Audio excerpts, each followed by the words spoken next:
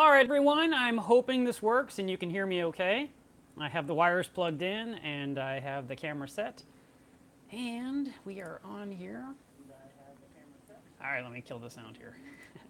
I'm a little quicker. So what I did today, I'm streaming you through my iPhone because I haven't bought the PC yet. And I'm about to take a trip, so there's no time to deal with that before I leave town. But I wanted to catch you up on some things. I started to write my notes and didn't get very far. But I know my topic. Let me see what I can catch you up on. First of all, my name is Mark Levinson. If you're new to my channel, I want to thank you for chiming in, conversing with us here. This is a great channel to learn a lot about the hobby and to be successful. Right now, we have just crossed the 38,000 threshold. About 1,000 new people join this channel each month, and I appreciate that you're willing to follow along. I just got back from Las Vegas. I went there for a couple of days to film some promotional material for this coming MACNA.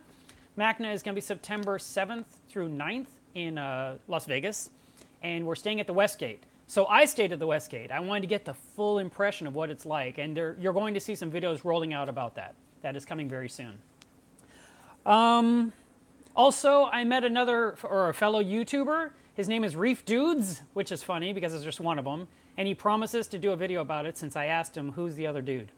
And he has a channel that has around 7,000 subscribers. I'm sure he'd love it if you were to follow his channel as well. I got to hang out with him and watch him film and do his thing. He got to see what I was doing.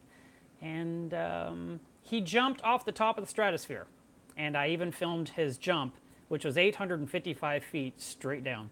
By the way, in case you're wondering, it's about 3 seconds. Also, no, that's it. Oh yeah, one more topic, because it's very fresh in my mind. And you know, it's funny, I don't always pick topics for the live stream based on something happening to me. It could be something happening to you.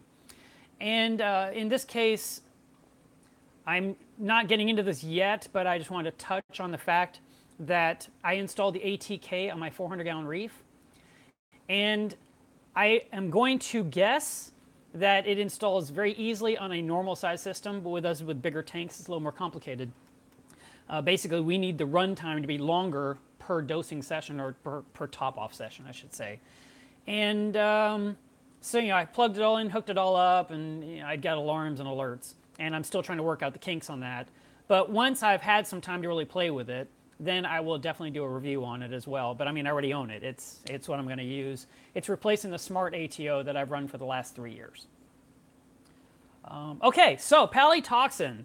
I want to go into this because yet again another story came up about someone who believes that they were poisoned by palytoxin.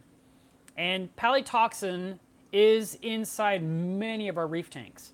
And at the same time, I've been in the hobby 20 years. I started getting the corals 16 years ago, I believe, maybe 17.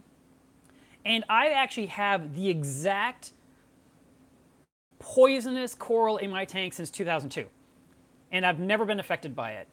And you know how in a lot of the movies, like the murder movies, they always show a bad guy who has a big predator tank behind him, and there's like a lionfish in there, or there's dang it, why can't I think of it? Oh, a puffer. Apparently they have the stuff inside them, and they used a syringe, and they pulled out the poison, and they killed their enemy. So technically, all of you with reef tanks probably have the ability to be on one of those TV shows or movies one day. But I've never once thought, what can I draw out of this coral and use to harm another human being? I've also never thought, oh no, this coral is dangerous to me, I need to take ultimate precautions. It's never been a thing. But maybe it's because common sense runs deep with me, and it may not be so obvious to you. So we're going to go into what to avoid, and also how to, I don't know. Let's see where the conversation goes. That might be our best bet. First of all, in the community tab on the YouTube channel, I posted a picture of mine. I have had this exact type of palythoa, SPP, which basically stands for species.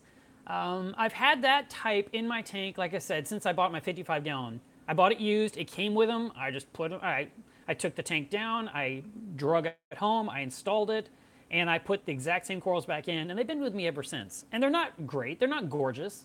They're basically brown, but when they get hit with the right lighting, they have like a green, pretty, they're really pretty. And yet, they can exude a slime, and that slime or that mucus is what can get you. And if it's just sitting in your tank, it shouldn't do any harm. So, I did some research. Of course, the first thing I did was I got my coral magazine, and I noticed there was the topic, Palytoxin. And this is the March-April edition of 2018. And in this one on page 72, I'm going to try to avoid the reflections here from the lights. That is the article, and there are multiple pictures in here about different species of palys and what to watch out for. This one looks a lot like the one I have. And you'll notice these right here, it's funny, it says Daniel Knopp has these in his tank in Germany, yet they look like Texas trash palys to me, which is kind of funny. We can't stand them here. And here's a picture of them closed up on a rock. So basically, the typical toxic palythoa is the one that grows like a mat. And it's got continuous tissue, and then there's polyps sticking out of it.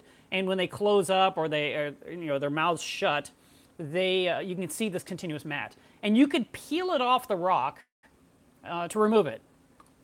What you don't want to do, you don't want to inhale the stuff. You don't want it in your eyes or your mouth, open cuts. But apparently, and I found a YouTube video, and when this video goes live, I will put links in the description to everything so you can go do follow-up research. But apparently, the mucus sitting on your skin can actually go into your bloodstream, or into your system, into your immune system, and affect you, because it happened to Julian Sprung. And Julian Sprung is famous. I have some of his books right here over my shoulder, and yet he handled a rock. He basically picked up a rock of palys and put them in a tank, and he didn't like it, so he put them in a different tank. And then he didn't like the way the tank reacted. He thought, oh, that's weird. The coral is hurting this perfectly fine system. So he took it out and put it in a bucket, took him home, and threw him in a tank outside. And that night, he became very sick. And he said, all I did was touch the rock, and there was no cuts on my hand. And, he was super, super sick. So his video is about 36 minutes. I will be putting a link to that so you can listen along and see what he has to say. Very wise man, been in the hobby, I think he said 30 years, maybe longer. And yet, and he never had a problem with the coral either. So technically, at some point, I will be doing a video about mine that I've had that have never bothered me. But he actually made an interesting premise. And that's the one, I love trying to find one nugget of truth when I hear a presentation from a speaker. I go there, and a lot of times I know the topic, and yet I want to hear something new. I want to learn something so I can feel like it was worth the 45 minutes I sat there, right? I mean, that's how I look at it. I try to always find the positive. And he had made the premise, could it be that having that particular coral in your tank explain why sometimes in a seemingly totally happy tank, an SPS coral just goes up in smoke overnight? We talk about RTN and STN, and we usually blame alkalinity, or we blame lack of flow, or too much light, or not enough light, And his point was that maybe this coral is exuding some slime, it gets stressed, and it affects SPS corals. And you'll see in his video, he lost a number of SPS corals to that coral that had only been in the tank for a minute or two. Very interesting premise. So maybe that will be the future question when people say, my coral died, what should I do? Like, do you have any palythoa? So that's a very interesting thought. Yes, there's non-toxic and there is toxic palythoa. There's some that are super strong, there's some that are less. Also, Julian made the point, it was not in the article. The article was very, very good. And it talked about everything from a doctor's perspective. So if you're a subscriber to Coral Magazine, grab your magazine. If you're an e-subscriber, which means it's online only, which you can definitely do, you can read it that way. And worst case scenario, you can buy the back issue, which, because now it's May going on June. This was the March-April edition. Technically, it's a $5 issue, and you can just buy it, have it, shipped to your door, and you can read it yourself. It would be kind of neat if one day I had a fireplace right here, and I just read a story to you, and I just read an article out of there. I'm sorry about that. I just got a phone call during the stream. I hope we keep going, and it doesn't break the stream too badly. Green button polyps are definitely the type of, or sand polyps is what they're also called. is definitely the type of zoa that can get you. But apparently palytoxin does exist in other zoanthids as well. And one of the things I started to say before, Julian had mentioned that a long time ago, palythoa was considered the larger polyp, and then zoanthid was a smaller one. And he says technically in the scientific world that's not true. They're all zoanthus. And palys are a very specific thing, but scientists know it and hobbyists debate it. So we do need to be cautious around them. So let me go into what you should never, ever, ever do. And I've been telling this to people for years. I don't understand who came up with this idea, thought it was smart, and I don't understand why it's caught on and why everyone does it. But stop doing it, okay? Stop scrubbing your rock. That solves nothing, ever, never. And all of those of you that watch this now during the live stream or later during playback, and you're going to tell me, oh, it's fine and I did it. Stop doing it, okay? Stop telling people to scrub rock. That is not the way to clean rock. I don't recommend it. I never have. I think it makes no sense at all. And apparently it's a health risk based on what I've just been doing in my research, which, like I said, I have this degree of common sense in my skull that tells me what to do and what not to do, and I tend to listen to it. And when I had a rock covered with hair algae, I knew scrubbing it was not going to solve it because it's going to release the crap everywhere. That crap's going to land everywhere else and start growing everywhere else. So no, that's a bad idea. Much better to cook your live rock in salt water in a covered container where it gets no light and let it just simmer for like 2 to 6 months. Okay, I know it's a long time, but if you're buying a used setup and it came a bunch of live rock, it costs you nothing to take all their rock and throw it in a barrel with saltwater powerhead, put the lid upside down, and what I mean is like if you have a trash can, they have that dome lid. Take the lid, flip it upside down, so now it's this way, and as water comes onto the surface, it condenses onto the surface. It'll just drip back down. You don't even have to top off the barrel. You can basically just let it sit in the corner, plug in a large pump like a mag pump, and let it just circulate the water all the time. And every so often, change the water. That also will be a link in the description because I've done that video already about cooking live rock. And there's a picture of me putting a rock in a pot on the stove, and that's to say never ever do this. It's ironic, and some people apparently think it's okay to do. Do not boil your rock. Do not pressure wash your rock. Do not scrub your rock. What else? Do not laser your palys. I mean, these are all the things that people have been doing. The laser's a lot more newer. But everything else they've been doing, and they're getting themselves sick. And every time I see that story, I always read the story to see if the facts are straight, number one. And number two, I kind of internally roll my eyes because I just feel like stop doing that. Okay, so what spawned this live stream was about a week ago I was contacted, no, maybe 2 weeks ago, I was contacted by a friend who said he had a rock, like a bridge, that had been covered with palys. He took it out of his tank and put it outside. And it had been in the weather, it had been in the snow, it had been frozen, everything else. And a guy wanted to buy this rock from him for his aquarium. And then he took he told the customer, the person buying the rock, the hobbyist, do not put this rock in your tank. You need to put it in a saltwater vat, and you let it circulate for weeks on end, and let the stuff that's on the rock that's died fall off, basically. And the guy apparently did not listen to this advice and just put it right in his tank. And in the end, his dog died, his cat got sick, his daughter was very sick, he was in the ER, multiple days with issues, and the doctors apparently are saying it's palytoxin, but everyone else is saying that it was carbon monoxide poisoning. And that, apparently nothing I read about palytoxin mentioned rising levels of monoxide in your bloodstream. And if I'm saying that wrong, that's fine. I didn't memorize it, okay? I'm just sharing third hand what I read. But, or is that second hand? But they were saying that the levels rise when you have palytoxin. That's not in anything I read. It talked about flu-like symptoms, fever, shaking, weakness. Those are the things it talked about. It also mentioned how you could have, it could affect your heart rate. One person specifically was mentioned to have had a heart attack.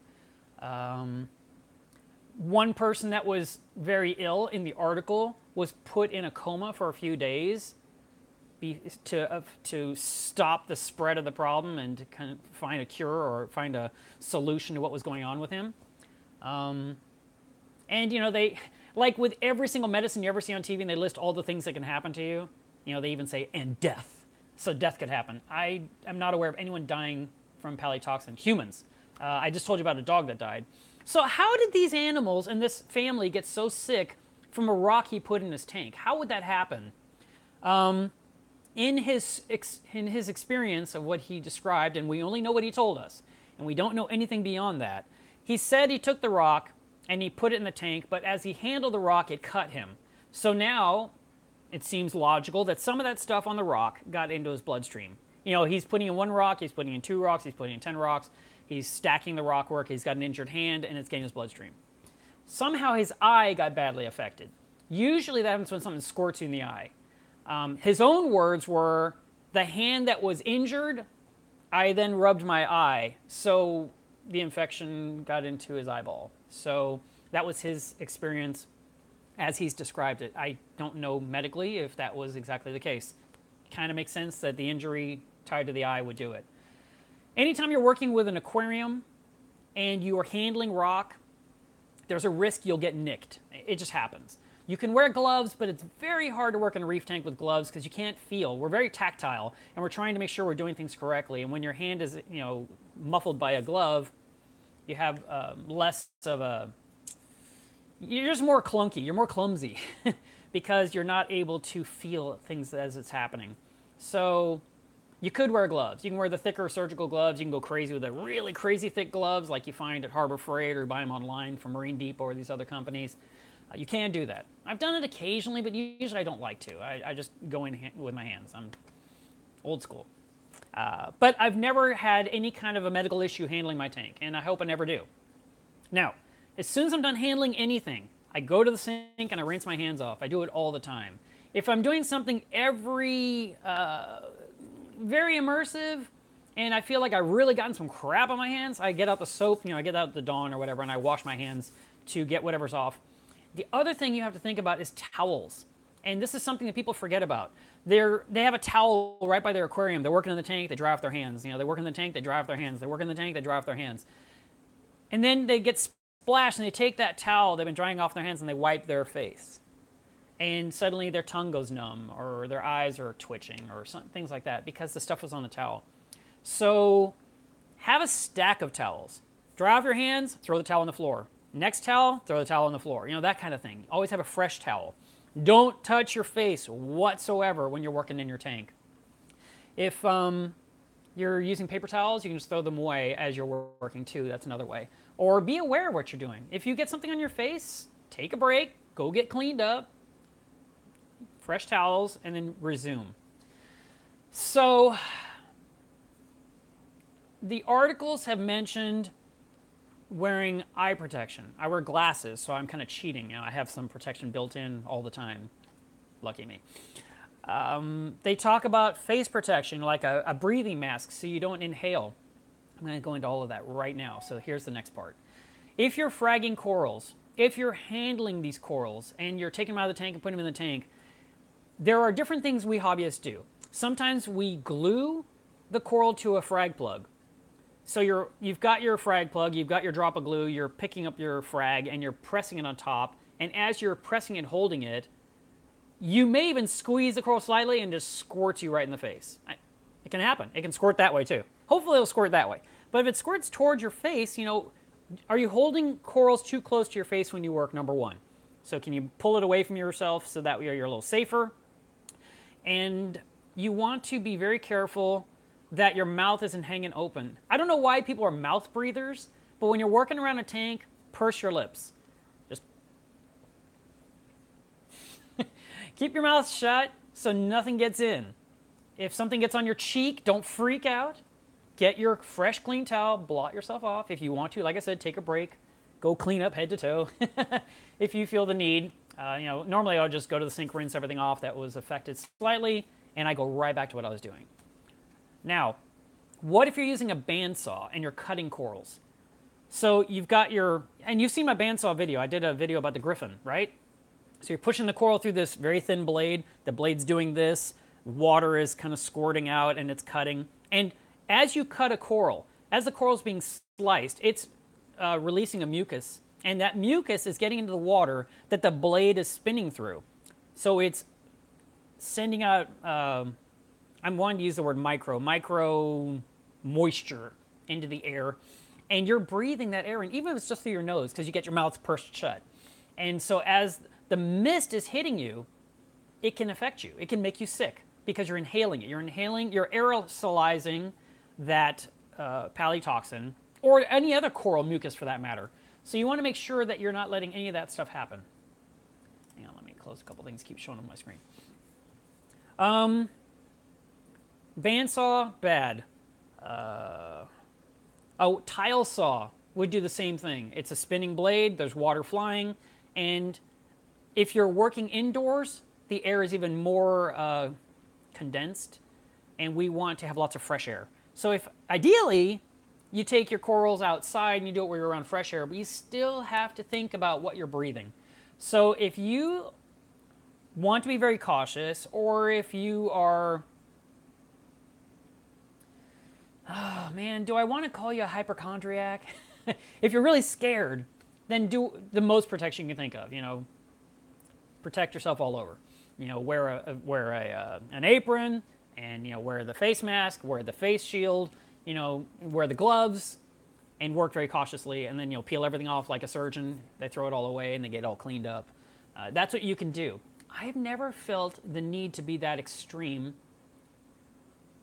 but I am thinking, and I am being careful, and I am being cautious.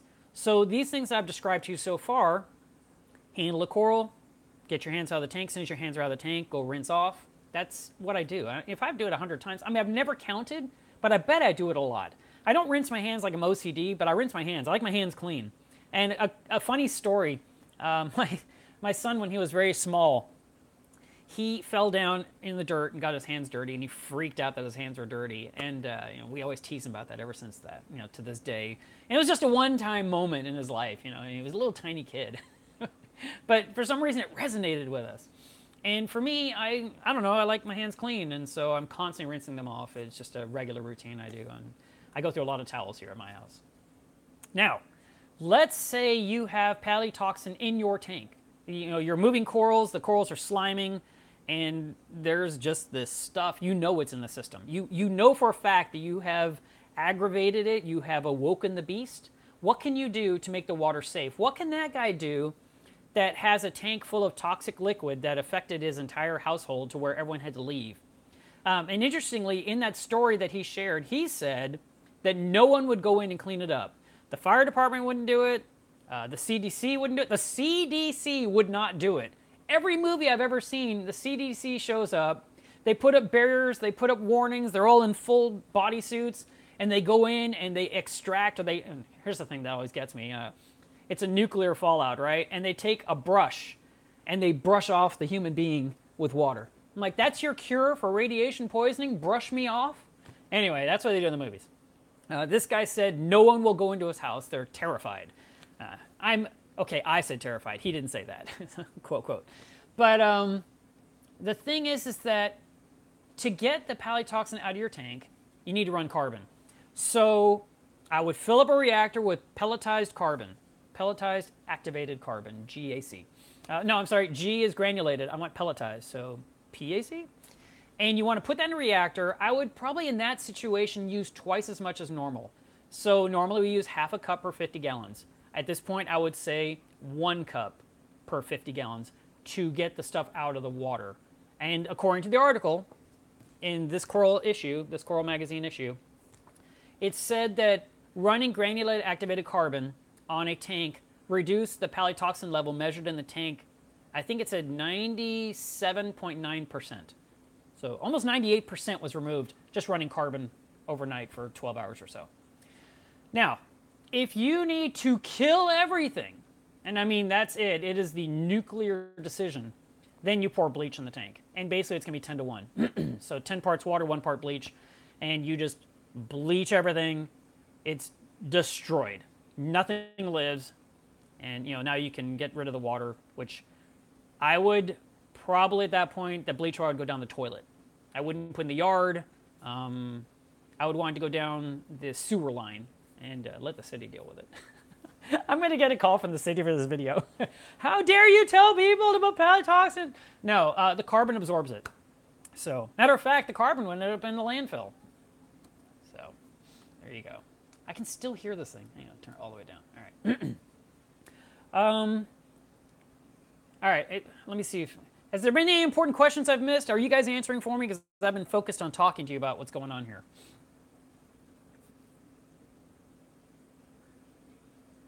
Okay, one person asked, could you run your tank water through an RODI filter? No, that won't work.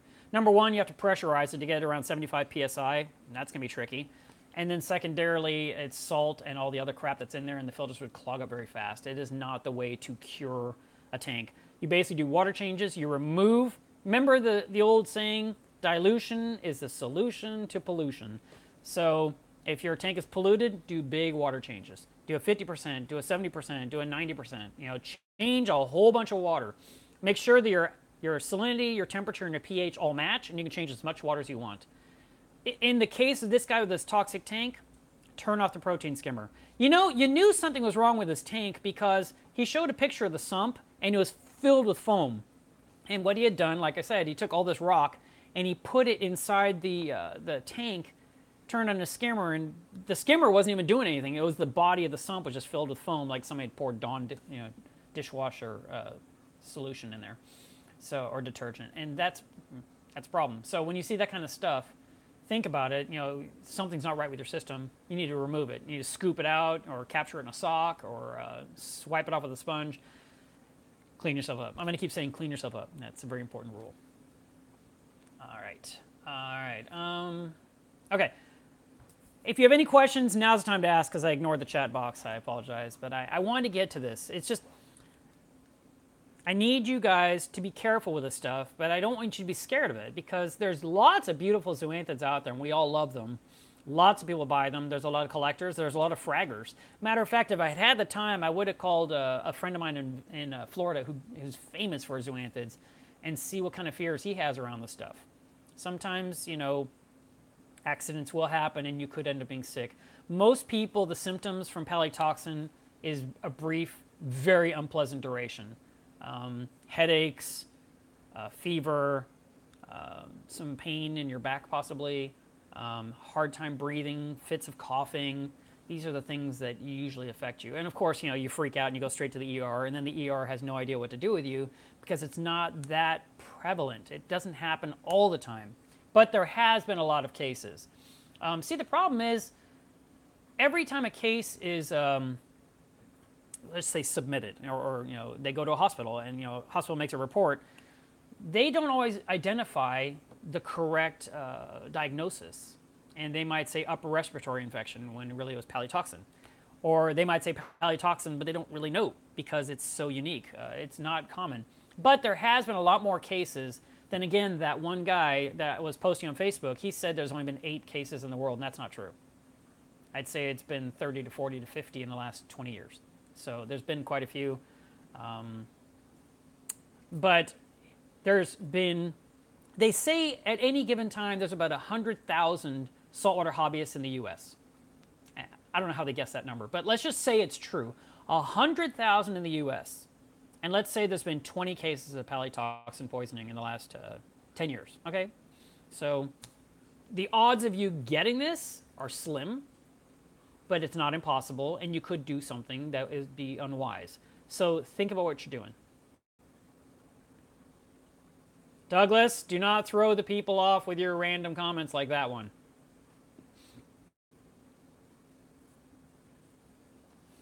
He's talking about dihydrogen monoxide. So scary. If you ever Google that, it's this huge spoof of a page. It's warning everyone that we're using water and we should stop. All right. What one person said, at what point or level of stress do the palys and zoas exude this or expel this toxin? Does it happen when something just crawls over it, or does it happen, you know, when you're handling it and fragging it? Yes. The thing is that you can make this happen by handling it. Like in this case, Julian was breaking down a tank. He reached into the bottom of the tank and he pulled this coral out, and he just put it in another tank. The water may not have been the exact same, And so the coral reacted. Then he took it out of the tank because he didn't like the look, and he put it in another tank. So basically, let's just call it manhandling, even though I don't think he was being that rough with it. I think, he was doing what any of us would have done, which is pick it up, put it over there. Pick it up, put it over here. But it keeps hitting new water, different temperature, different salinity. I mean, there's slight variances. No one has all identical tanks. It just never happens. And so that little bit was enough to cause this coral to stress and release some of the mucus or the gel. And he saw enough of it that was on his hand. And he thought nothing of it. He just cleaned off his hand, and then later he was sick. So that's when he discovered it could go right through your skin, even though there was no breaks in the skin. And that's usually not been believed. We've always thought you had to have a cut, had to have a nick, something for it to enter. But will just a crab crawling across it affect it? No. Very unlikely. So I wouldn't worry about that one. All right. Let's see. That's my big topic. I don't even need this topic to be long or the stream to be long. I just wanted to get to the point so that way you guys would know what to do. Basically, don't breathe it. Don't taste it. Oh, yeah. That was another thing.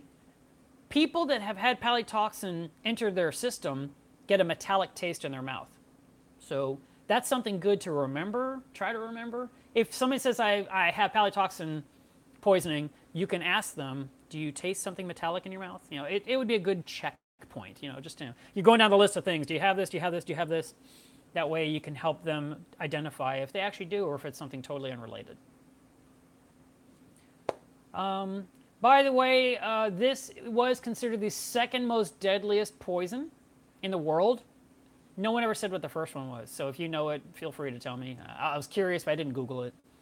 I have no idea. All right. What else? Okay, so I'm going to change topics. I'll watch for your questions. I'm just going to talk. While I was out of town in Vegas, my AC decided to conk out. And, my reef relies on the house being a certain temperature. And so when I got home at 2:30 in the morning, yesterday morning, 36 hours ago or whatever it is, 36 hours ago exactly, according to that clock. My house was at 76 degrees, and I always keep my house at 73. And the humidity was up to 70%, and my house is usually lower than that. And so I thought that's strange, and I put my hand up to feel the vent, and it didn't feel cold. It felt all right, but it didn't feel good. And outside was 84 degrees, and my house was, 76. And I thought, oh. So, I called the phone number, middle of the night, and because I have a service.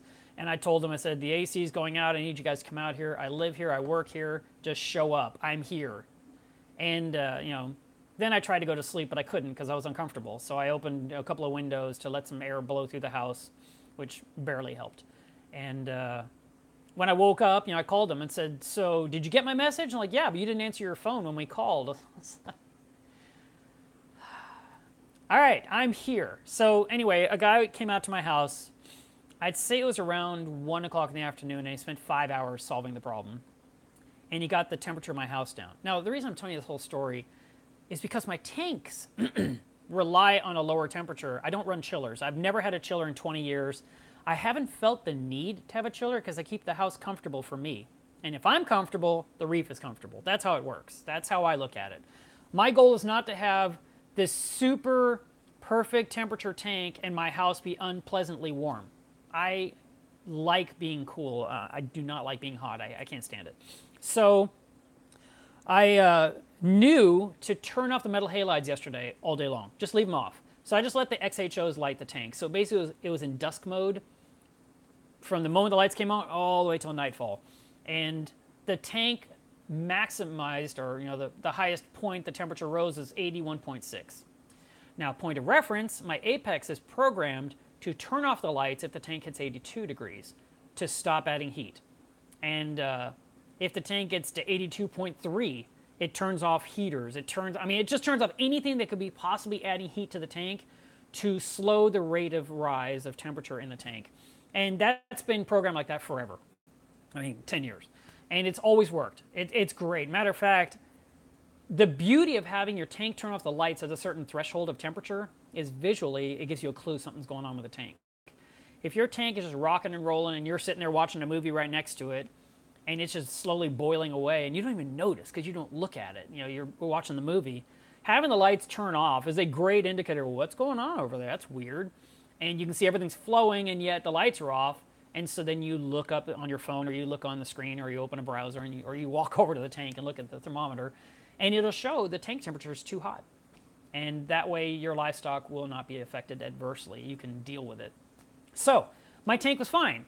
I never once in a million years thought my frag system would ever get hot. Not even slightly. First of all, it's got LED lights. It's got, you know, a Vectra pump that puts out no heat for the return. It's got a, you know, at this point, it's got that somatic skimmer. It uses 18 watts of power, which means no heat, you know, with a Sitche pump. So I didn't even think about that tank at all. And I was miserable, hot in the house. Okay, so at this point, he's working on the AC. The house is 82 degrees inside.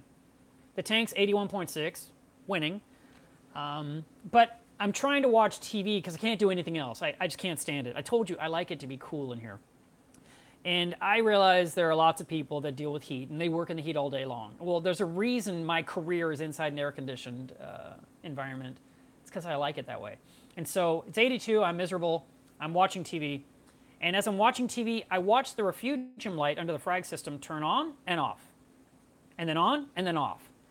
And I was like, that's weird. It's acting like the frag system is too hot. So I open up the Apex and I look on Fusion on in the app on my phone. And it says that that tank is 82.7. I was like, what? How is that tank getting hot? That makes no sense. And I know, yes, the tank is 80. I mean, I'm sorry, the house is 82 degrees, so it makes sense the water would match the temperature of the house. But I was very surprised to see that tank get hot. Now, that tank doesn't have a cooling fan. I put a cooling fan on the main reef, which affects the anemone cube and keeps all of that at the same temperature. But the frag system, I never thought that tank would ever be warm. So I'm going to have to add a cooling fan to it so that way the Apex can turn on that fan as needed for that aquarium. I was really shocked. It actually got to 82.9 was the highest. So 83 degrees. It's pretty hot. Just so you know, if your tank gets to 85 degrees, oxygen levels plummet. And your fish will, they'll start being oxygen deprived, especially if you have a deep sand bed. Deep sand beds suck up the oxygen really quickly. So when you have a tank that's running really hot, you know, there's an accident, something goes wrong, your AC goes out, you can add an air stone to pump oxygen into the tank. Get yourself a big pump, hook it up to a big ceramic air stone. And the reason I say ceramic is those drop to the bottom of the tank and stay there.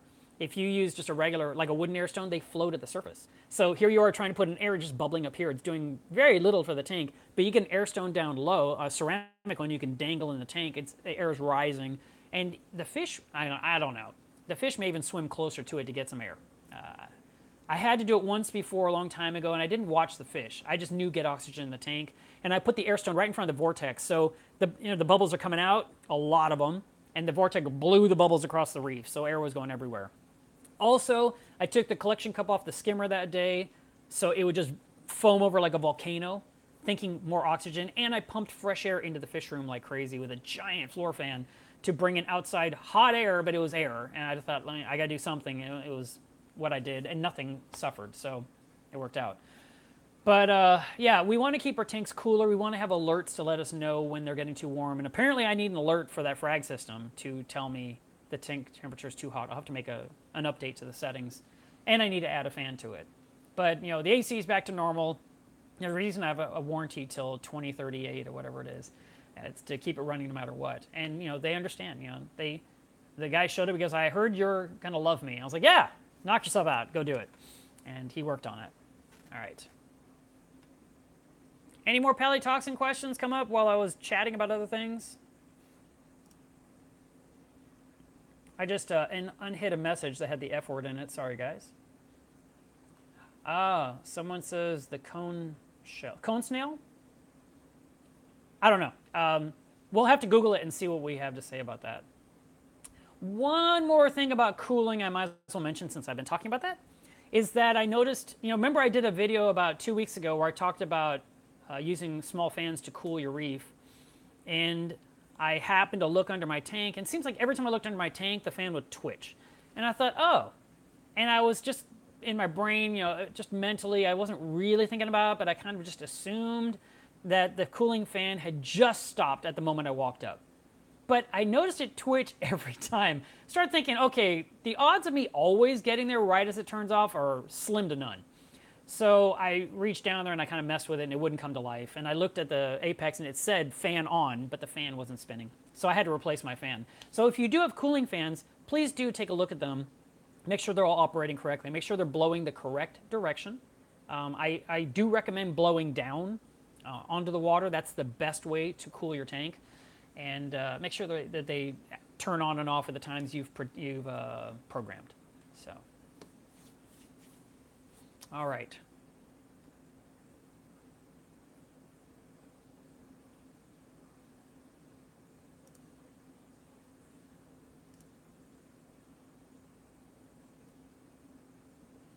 I just banned that guy, Mandrake. Problem solved. That's why I was busy being quiet for a moment. I was like, what is this? All right, ask your question. Now's your chance. And then we're going to wrap this up. It's already been 42 minutes.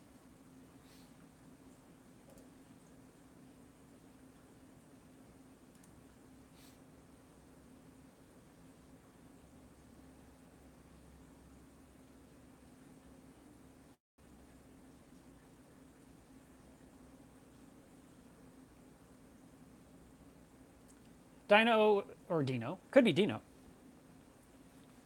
said that he just got some zoanthids shipped to himself today, and they've been shipping for 8 hours, and the temperature probably changed during transport. And yeah, I mean, that's not really a question. You just received some zoanthids and you acclimated them, and you're fine. You're in there. No, I've never been poisoned by palytoxin. Not at all. Kitty, you'll catch up on the whole video later and you'll hear everything I had to say, because this whole live stream is then saved to the channel and you can watch the whole conversation. That sounds good. Dino, you did the right thing. You wore gloves. I watched one guy, I've mentioned this once before in a previous video. We were doing a fragging workshop, and part of the learning how to frag was to frag the zoanthids. And I watched this guy do it, and he wasn't thinking about what he was doing, or he was brand new, whatever it was. And I'm not making, as a matter of fact, I don't mention his name, so it doesn't matter. I can say whatever I want. But the thing is, he wore rubber gloves, and he put the frag in his palm, and he held a scalpel, and he was about to cut them in half across his palm. It's like, your palm is not a cutting board. And I made him put it on something solid, and then cut on that. Do not use your hand when you're cutting, okay? Very important. No, you have nothing to worry about, Dino. If you had had anything happen to you, it would have happened already. This palytoxin is something you feel within mere hours of the last thing you did. So if you were handling zoanthids, if you were working around your tank, if you got into your elbows, with this stuff, then in a couple hours you're going to start feeling sick and sicker and sicker. It's going to be very obvious. You wouldn't be typing on a live stream, the next day or so and saying, hey, am I okay? Yeah, you're fine. All right. Last question. Somebody ask a good one. Go wash your hands, Dino. You'll be fine.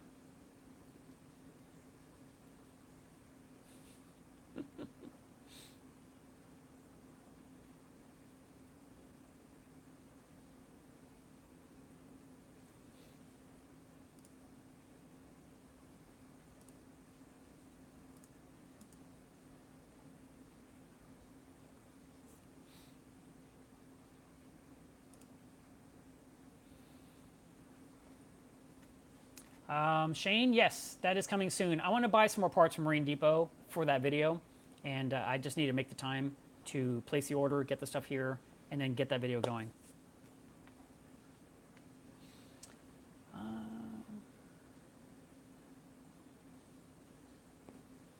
I don't want to waste any more of your time. Guys, I hope you have a great weekend. Make sure you test your water today. We all test our water on Saturday, and then we post our results. I like to post them to Instagram. You can save all your data in the Reef Trace app. Oh yeah, that was the other thing I want to mention that was not on my list. Last weekend, I released a very short video of Reef Trace, one feature of what it can do, because it had a new, it had been updated, and there was some negative response to it. and it's because you didn't understand. And odds are you're not even going to get to this point of the video and hear this, but I'm going to tell it to those of you that are listening.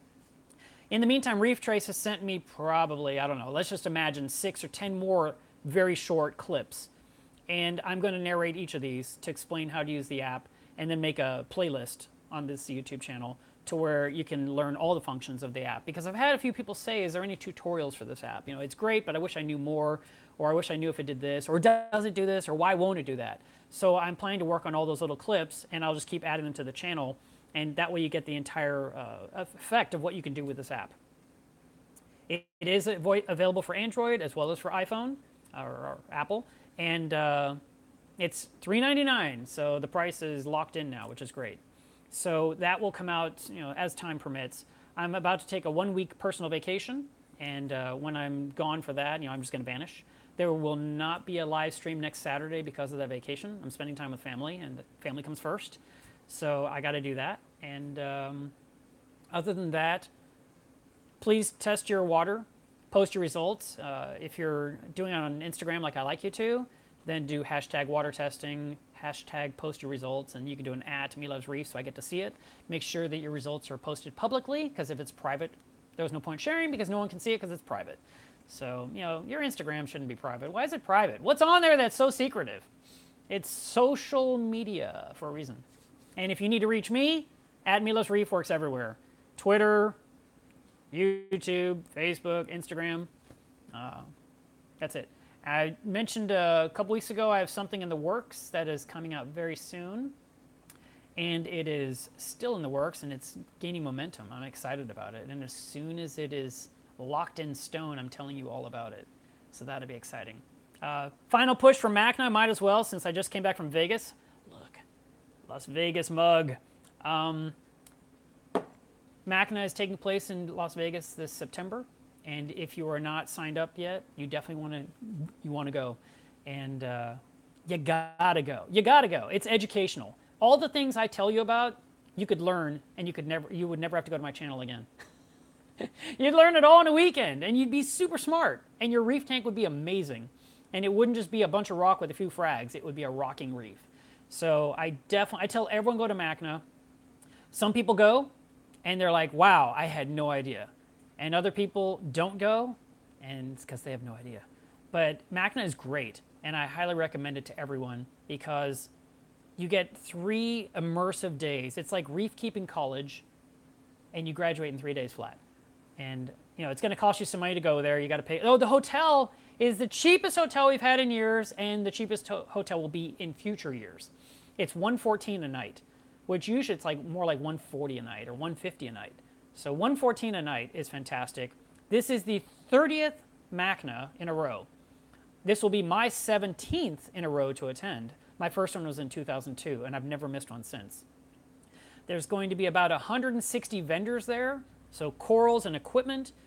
You have the opportunity to buy both while you're at the show and bring them home to your tank. And I'll be speaking on one of the days. I believe I'm speaking on Saturday. I'll have to double check that one. And it'll be about setting up a saltwater tank, because that's what I know how to do. So if you're watching this channel and you haven't set one up yet, come in person to Macna, and you can hear the presentation. You can ask your questions in person. The speakers are always there to help you be better informed. And at the end of every talk, there's always a 15-minute Q&A period where anyone in the audience can ask questions and get them answered immediately on the spot. And of course, you can ask questions afterwards as people are walking around the showroom floor. You can ask every vendor about their product, you know, what they're selling, how it works. You might own their product. And you're going to start seeing some Macna videos rolling out. Some of the footage I shot in Vegas, plus some of the footage from last year that I never released. It's kind of funny. I wanted to release it. I ran out of time or steam or whatever the excuse is. And I thought, well, these would be great teasers for the future Macna coming up. So in a way, there's still a benefit to having that footage. So you'll see that coming up soon. I do want to recommend that you really think about going. If you can do it, it'd be great. Usually about 2,500 to 3,000 people do it every year. And this year, because it's the 30th anniversary, there's 30 speakers, which is crazy. That's roughly 10 a day. That is a lot. But you can pick the topics you like and go attend that. And then when you're done, you just leave. And this is kind of cool. So the reception on Friday night will be around the pool outside of the West Gate. You know, it's a really nice pool area with covered cabanas and all that kind of stuff. And it'll be, well, I'm going to say open bar. I don't know. There'll be a bar there. You can get your liquor. And there will be, you know, all kinds of snacks and finger foods. And there will be a band called Live Rock, which is awesome. And the players in, is it players? The players in the band? I'm saying that wrong, I'm sure. Anyway, the band members are all industry people. So it's cool that they brought these people together to create this band called Live Rock. I love that. And what does that mean? Will they be playing 70s rock? I don't know, but I love the idea, and I think it'll be a lot of fun. So we can look forward to that. Saturday night, they're still discussing who will be the keynote speaker, and that is the big banquet. And that means your dinner is part of your Machina package. So, I mean, you definitely want to sign up for that. If you are not a if you're not a package guy and you just want to do one day, you can buy day passes. But, God, you're cutting out so much you could learn. I just tell everyone, just commit. Just go all 3 days. And, you know, relax. Take your time. Don't be in a hurry. And just absorb knowledge as it happens all around you. You know, it'll just come at you from every angle, whether it's conversation at the bar, people standing in the elevator telling stories to each other, you know, just... Plus, if you're a gambler, there's a casino. So you can spend some time trying to double your money to buy more raffle prizes to win more goods for your aquarium. I will definitely be buying raffle tickets, and when I do, I will be buying, or I'll be putting those tickets in the boxes for things I already own that I want to have backups of. That's what I do every year. And if I can get an extra Vortec, if I can get an extra skimmer, if I can get an extra light, I'll do it. I mean, why not? It's better than having to buy it again. All right, guys. Thank you so much for sticking through this entire live stream. If you have any kind of zoanthid in your tank, please be careful. Do not lick them. I said that in my fragging video a while back. Again,